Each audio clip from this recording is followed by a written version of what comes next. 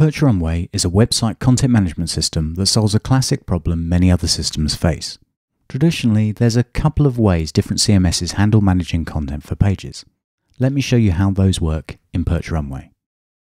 Firstly, there's the direct manipulation approach, where you find the page within your site structure and click through to add your content to the page.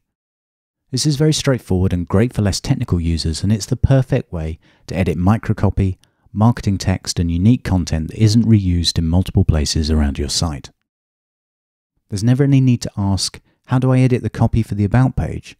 Because it's right there on the About page. Where this approach isn't so useful is when you have large volumes of content. No one wants to be adding a new page for every news story, because before long you're doing the work of managing the content rather than the software. For those situations, you need a different approach, where you add content to a big bucket and have the system deal with surfacing it at various places in the website.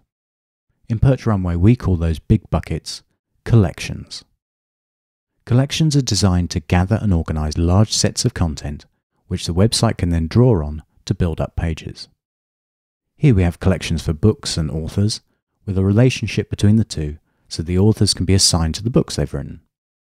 This dynamic approach enables us to show listings of books or authors, or books by a given author, and so on. This is useful for sites with high volumes of content, but of course the abstraction adds a bit of complexity when compared to the direct manipulation approach. Many CMSs force you down one path or the other, which puts you at a disadvantage if, like most sites, you have a mix of the two types of content. Perch Runway identifies and designs for this problem by offering both styles of content management: direct manipulation where it makes sense for small on-page content, and collections to manage large sets.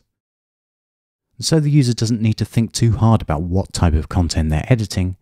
We provide easy methods for you to customize the interface to make sure the content is right where they expect to find it.